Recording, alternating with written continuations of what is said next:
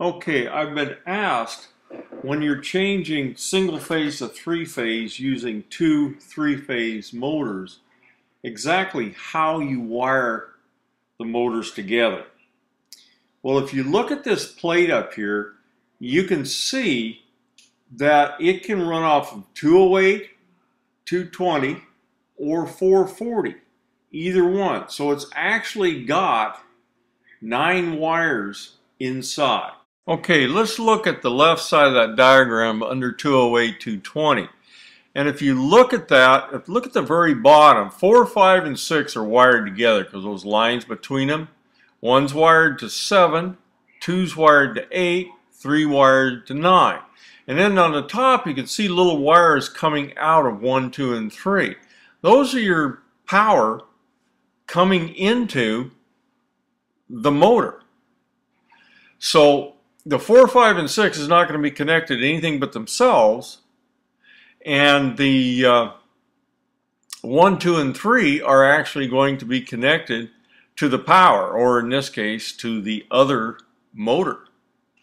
The other side is 440, and you're not going to use that, but the reason it's set up that way is there's actually 2 sets of windings in here. If they're wired in parallel, it's 208, 220. If they're wired in series, it's 440. That's really all that is.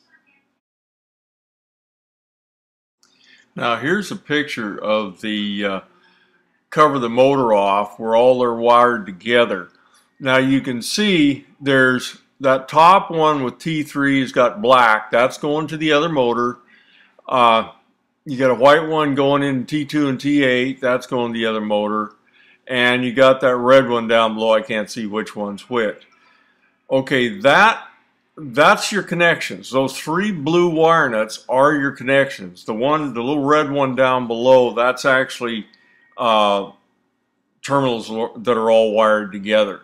But all you have to do is take a wire from each of those blue wire nuts, which was originally the power coming into the motor, and simply run it to the other motor, and then run your single phase power into the first motor.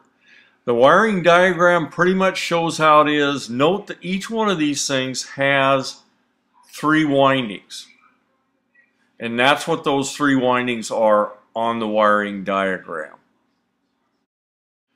And that's about all there is to it. I hope this makes sense. You know, it's a lot simpler than you'd think it is because there is only just the 3 wires that you have to connect up. So good luck with your single phase to 3-phase conversion.